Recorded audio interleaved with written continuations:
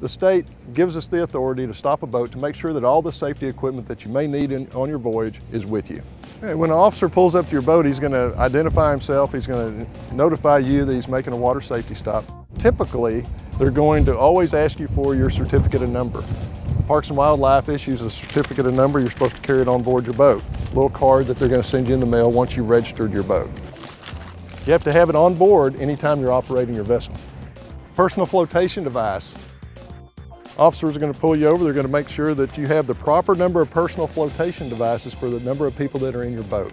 And they have to be the right proper size to fit everyone, and they have to be in good working condition. All the buckles have to work, all the snaps, in good shape to where it'll work in an emergency when you need it.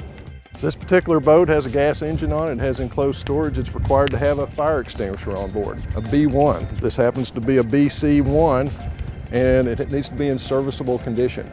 This particular model, some of them have a gauge where it'll tell you if it's good or not. This particular model has an indicator on top. If you push it down, it pops back up. It means it's in good condition, ready to go. This particular boat, a 19-foot boat, also is required to have a sound-producing device. That can be in the form of a whistle, an air horn, or the horn that comes with the vessel. Key is on. Horn is functioning. It's also required to have a Type 4 throwable device on board. Type 4 throwable device come in different shapes and different forms. This one, people refer to it, it looks like a seat cushion. It's often used as a seat cushion, but if you flip it around, it states it's a Type 4 throwable device and it's Coast Guard approved.